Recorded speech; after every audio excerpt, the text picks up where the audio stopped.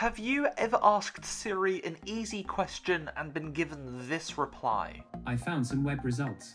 I can show them if you ask again from your iPhone. But do you wish that your Siri replied with this? Siri Ultra here, what can I do for you?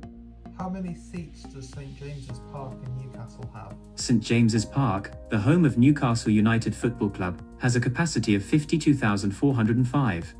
If it does sound like you, then this video is for you, and I promise that it will revolutionize your Siri experience. It's no secret that Siri is the worst of the three major smart assistants when it comes to the handling of the most basic tasks and questions. In this video, I'm going to walk you through a tutorial that will totally transform your experience with Siri in under 10 minutes.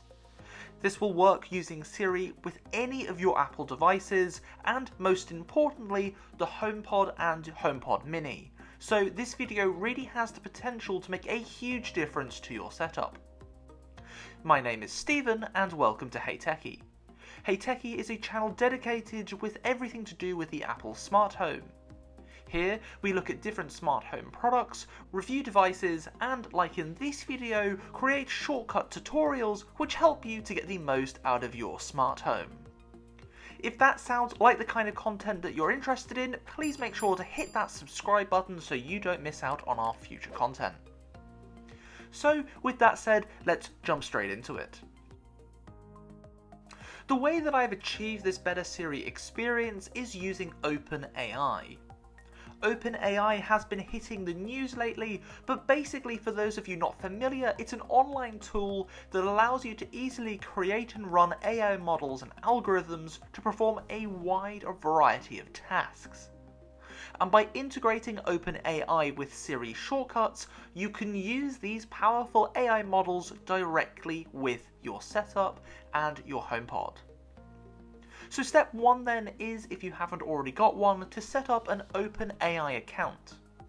You'll do this by visiting the OpenAI website, and it's free to sign up, although there is talk of a premium subscription coming at some point in the future. At the time of recording, it is free, so there is no additional cost and you shouldn't be paying any money.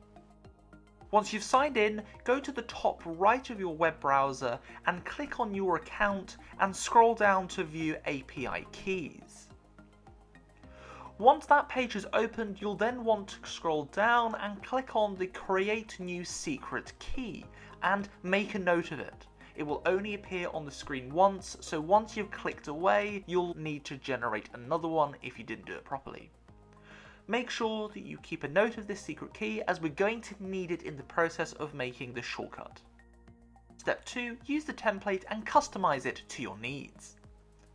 Now, my last big Siri shortcut tutorial video lasted over 20 minutes, and whilst many of you have enjoyed it enormously, with this shortcut I'm going to make it an awful lot quicker for you by posting a template for you to use if you would like. There's nothing stopping you recreating what you see on screen here, but the templates can be found in the description below, and I've made it available to you completely for free. But I would ask, if you are going to use my template, please drop a like on this video and hit that subscribe button, because it really means a lot to us and it takes a lot of time to make these things work for you.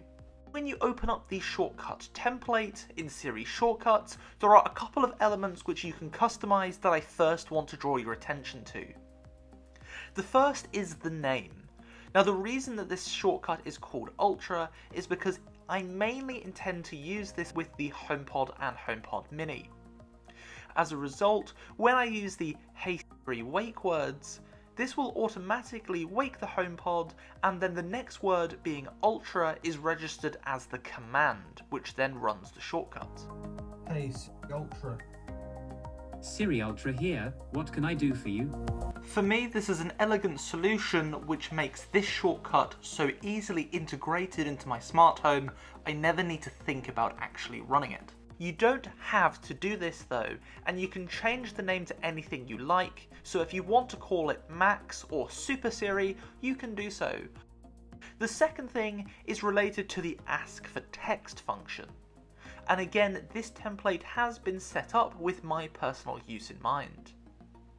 After triggering the shortcut using the Ultra name, I wanted to make sure that the shortcut had run successfully without having to look at my iPad or iPhone. You can change this line of text to anything that you like, so feel free to have some fun with it. Step number 3, paste your API key into the text box. Once you've got the template ready and set up to your personal liking, you can turn your attention to the first text box. It is here that you're going to need to paste in your secret key from OpenAI and delete any of my text that's inside the box when you'd install the shortcut. Once that is done, you're nearly finished, but not just yet. The final thing that you need to do is run the script, and this is an important step which you cannot forget to do, otherwise the Siri shortcut will not work.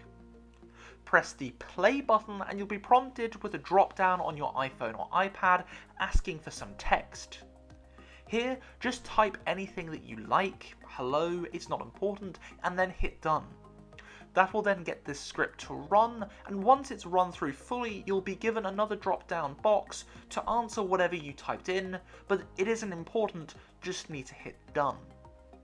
Once you have done that, the tutorial is now complete, and your Siri shortcut will empower your Siri devices with the entire world of OpenAI.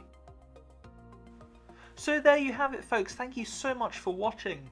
What do you plan to do with this shortcut? Let me know in the comments down below, and if you found this video useful and you've not done it already, please make sure to leave a like, make sure you've subscribed, and I'll see you next week.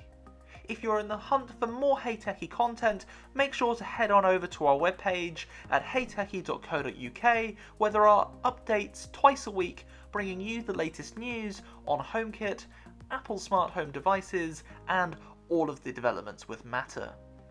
Until next time then, I've been Stephen for HeyTechi.